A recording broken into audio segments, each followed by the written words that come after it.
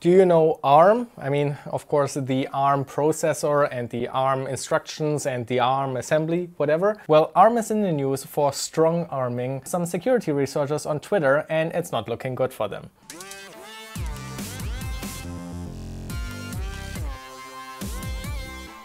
This video is sponsored by Hacktree.io, and if you are interested in learning exploitation, be it x86, Intel assembly exploitation, or ARM-based exploitation, check out Hacktree.io. Anyway, let's have a look at how this all started. Azeria wrote on Twitter, "Looks like ARM wrote me a cease and desist letter to take down my domain armassembly.com because she is supposedly infringing on the ARM trademark. She of course just wants to use ARM to refer to their architecture and instruction, but ARM says, this is our trademark." So let's see, was this just the legal department that had no idea who Azeria was, or is this a legit threat and Azeria has to comply? Let's see what happened. So here's the full email in case you want to see it.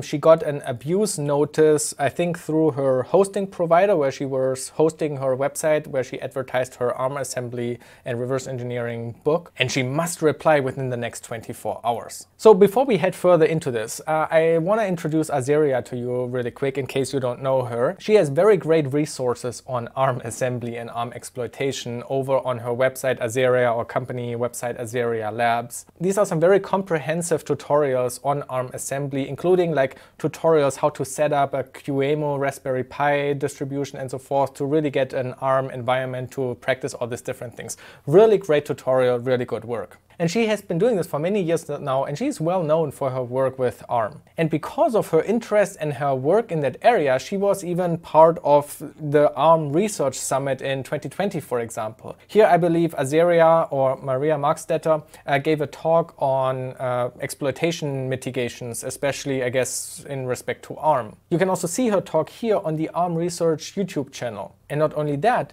a few years ago, ARM announced like this ARM Innovator program or whatever, and featured Azeria. Check this out. And if you look into what is written here about this ARM Innovator program, they are writing, "This interview is part of a series featuring interviews with members of the ARM Innovator program, which was launched last November to highlight the work of innovative technical experts from the ARM ecosystem."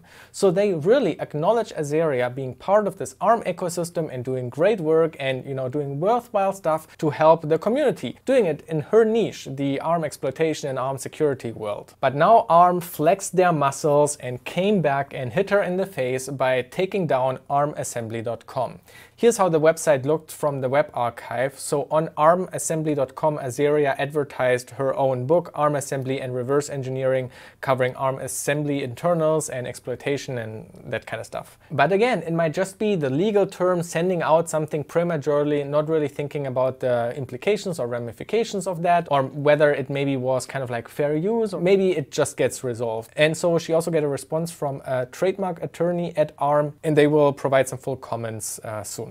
Now you can guess how the community reacted. It pretty much exploded into ARM's face. There were multiple articles written about it, and of course people were sharing it all over the place. But I think what's also interesting here in the story is, for example, this comment from Surbo: "I've gotten the same thing, but from Intel. Even though I was using Intel short for intelligence." This person probably had a domain, I don't know, like securityintel.com or something, and Intel then came, "Wait, stop, you are infringing our trademark," even though he just, you know, abbreviated Intel with intelligence. But you see, companies are going after domains. And actually, this happened to me as well, because one day I was like looking at available domains and I realized that facebooks.com was still available, written with zeros and S. And I thought, I don't know what to use it for, but it could be like a fun project. Of course, I'm not doing any malicious phishing with that, but you never know. Maybe, you know, there's a client engagement at some point that where this domain could be useful for, or, you know, for some funny stuff, maybe hosting some CTF challenges on that domain or whatever. I don't know. I thought it's a funny domain, so I purchased it. And it didn't take long after this domain was registered. Apparently, Facebook has an automated system that notices similar domains getting registered, because I received an email from the Meta legal department. They were trying to contact me regarding facebooks.com, basically that I'm infringing on their trademark with my domain, and I have to hand it over. So yeah, this is a thing that's happening with domains. I guess be careful. But there also were some nuanced or critical responses. Errata Bob, for example, say that This is a trademarking issue and companies need to aggressively defend their trademark. And he was making an example with creating an auto repair shop and call it Tesla Repair. It could be confused. You might think, oh, is this an official Tesla repair company or not? And I definitely do get that point to some extent, but I think there has to be some confusion. And while legally maybe the argument is here pretty clear, I don't know what the legal is, I think from a moral standpoint, or if we actually debate this topic, I do think it is really only a problem if there is confusion by customers. And to be honest, I don't think that the armassembly.com website looks in any way really like the ARM company website or so. ARM is not included with the official ARM logo, and why would ARM use kind of like this blue fox lady there? It makes no sense. So I don't know, I feel like most people wouldn't be confused here and think that this is officially by the ARM company. Also, on top of that, I feel like even in our bubble, most people don't even realize that ARM is a company because we hear about it in respect to the ARM architecture. We hear that MacBooks now have the ARM architecture. We know our mobile phones run ARM, our Android phones run ARM. We know Raspberry Pis run ARM. So when we talk about ARM, we usually refer to the architecture. We never really think of this business and company that's behind it. Of course, from the company perspective and the legal perspective, ARM, that is the company. But I feel like from, like the normal people like me, if you mention ARM, I'm not thinking of the company, I'm thinking of the architecture. I was actually digging a little bit deeper into this matter because luckily for Intel, we actually have x86. So x86 is the architecture and it could be implemented by Intel or AMD. But we can freely use x86 and we don't have to be worried to infringe any trademarks because, the company is actually Intel or AMD. But then I researched, is there a trademark on x86? And then I came up with this backstory. Turns out that back in the days,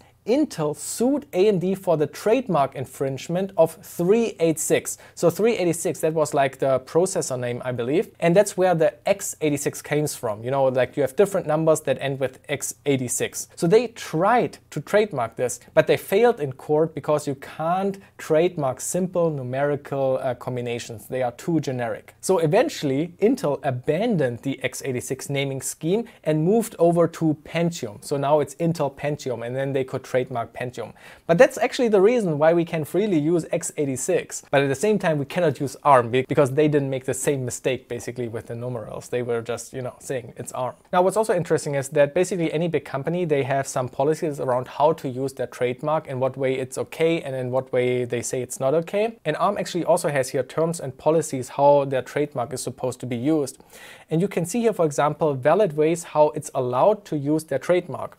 So you can use ARM, but always use the registered trademark R, ARM, R, and then you can combine it with ARM architecture, ARM brand, ARM core, ARM ecosystem, or ARM-based, that is also okay. But you always have to add this registered trademark thing. So you cannot write ARM technology, it has to be ARM R technology. Here's also some more examples what's okay to write and how it's incorrect. So it's okay to say it's an ARM-based mobile phone, but it's not okay to say ARM mobile phone.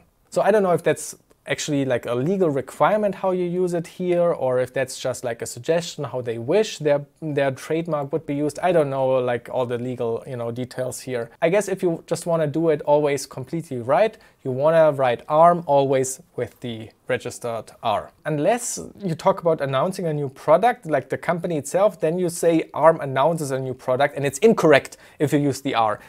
I don't understand the logic, but those are the rules, okay? There are also some more don'ts, and in these don'ts it also says here, for example, that do not use the ARM trademark. I do wonder why they are not using the registered trademark in here. I feel like that's wrong. Anyway, do not use the ARM trademark, blah, blah, blah, blah. And this includes also as a domain name or your social media name or handle. So you are not supposed to call yourself like on Twitter ARM exploiter or something like that. Then you would infringe ARM's trademark. So after all this happened, and I feel like, well, Azeria does good things for the ARM ecosystem and they have worked with her before. So I'm sure, this is more like a mistake by the legal department and they figure something out. Maybe they officially give her like a license or allowance, like a piece of paper. You would be infringing, but here we allow you with your company to use the trademark in that variation or something, write some legal letter or something like this that she's then fine. I think that would have been the way to go.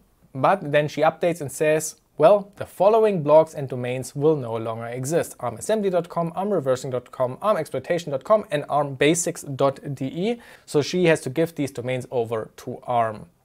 And I did not expect that, and that is really disappointing. And you can see I responded here because usually I'm not keen to really push the drama, whatever. You know, people were already talking about it. It's not like I would have made any difference talking about it. And also I always hope for the best, and I just thought, okay, people are already complaining, it will probably resolve.